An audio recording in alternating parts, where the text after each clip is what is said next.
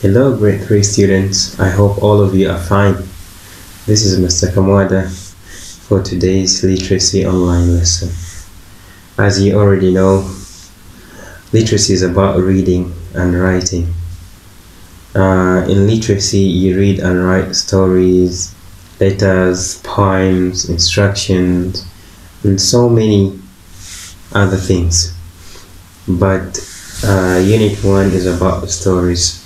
So, for today's lesson, we are going to talk about stories. All of you like reading stories or listening to them.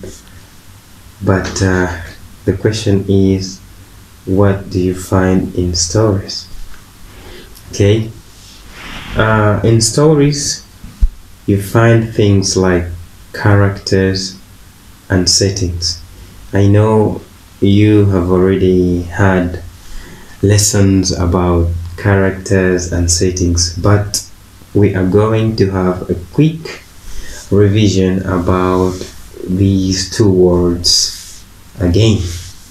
So, what's the meaning of characters?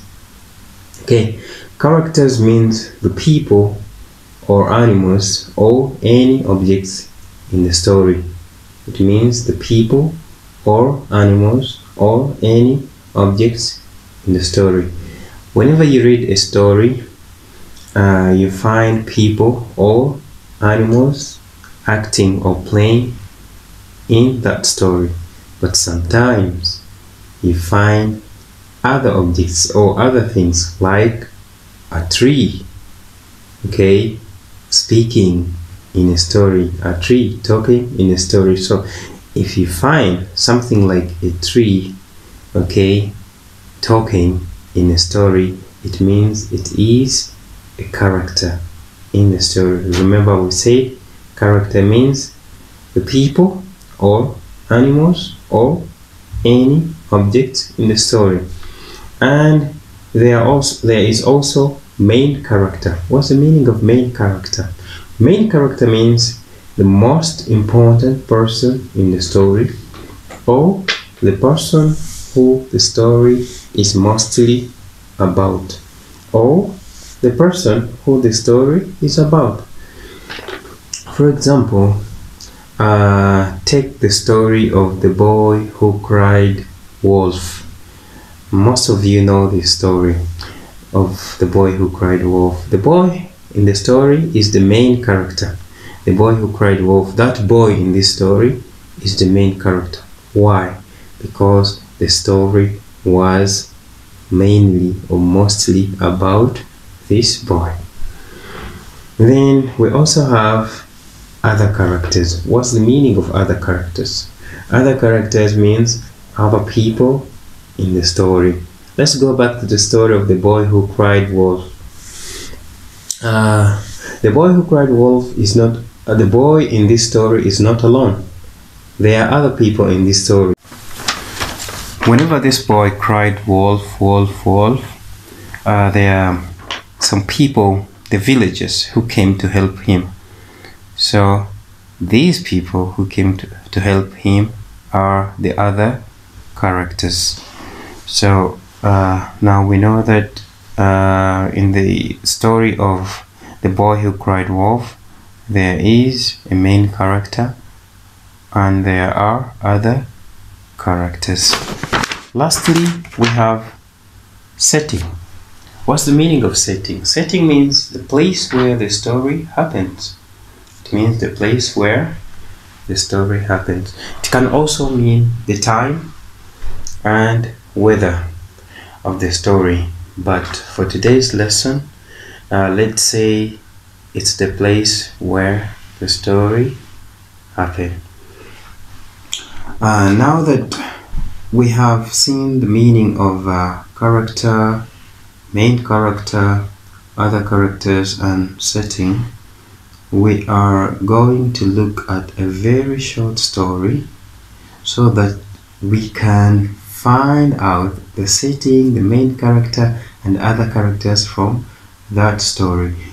You have already seen the story. It is on page 8, and the story is called An Ordinary School Day. But before we see the story, we have to know the meaning of ordinary, which I guess you already saw, but I will repeat it. The word ordinary means not different or not special. If I say I am an ordinary teacher, it means I am not different from other teachers. I'm just like the other teachers. I'm not special. Okay, that's the meaning of ordinary. Then so if they say an ordinary school day, what does it mean? An ordinary school day, it means a school day which is not different from other school days. It's just like the other school days. There's nothing special about that school day. That's what it means. So the story goes like this.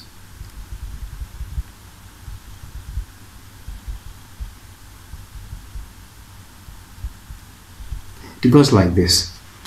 Once upon an ordinary school day, an ordinary boy woke from his ordinary dreams, got out of his ordinary bed, had an ordinary wash, put on his ordinary clothes, and ate his ordinary breakfast.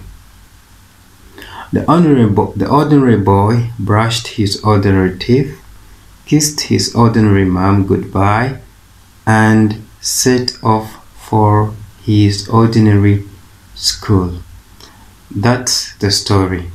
It's very short, but let's go back from the beginning and see what the story really means. Once upon an ordinary school day, meaning one school day which was ordinary. The school day was just like other school days.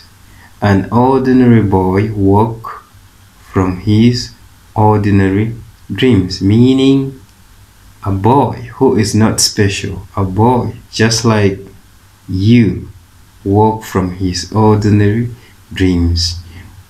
He woke from his usual dreams, daily dreams, the dreams that all kids dream about or dream of. For example, kids, what do you dream of? You dream of having ice cream, you dream of buying new toys. So these are ordinary dreams. Then got out of his ordinary bed. An ordinary bed means a bed which is not special. Okay, but a king's bed is not ordinary. You know why? Because most kings have beds made of gold. This is not an ordinary bed. Then had an ordinary wash. Okay, means he washed his body, okay, in an ordinary way. Then put on his ordinary clothes, okay, usual clothes like for people or like everybody's clothes, and ate his ordinary breakfast. He had his ordinary breakfast, meaning he had a breakfast just like the one you have every day. The ordinary boy brushed his ordinary teeth. Ordinary teeth means teeth just like the teeth of everybody, okay? Doesn't have gold or anything in it, but if you have a golden tooth in your mouth, then it means you don't have ordinary teeth. You have a special tooth in your mouth, so it will not be ordinary.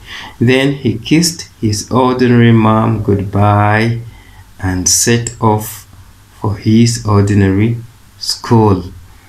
To set off means to begin moving, okay, to go to a place.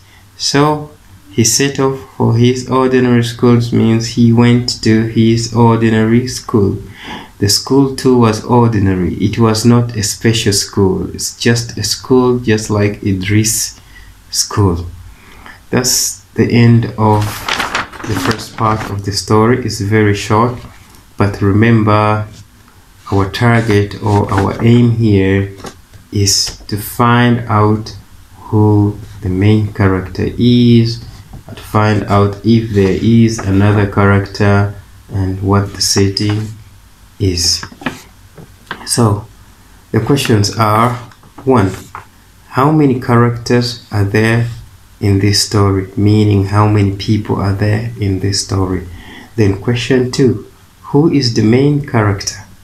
Who is the main character? What does it mean? It means who is the most important person in this story, or the story is about who here in this story. Then number 3, question number 3, is there another character? If there is another character, who?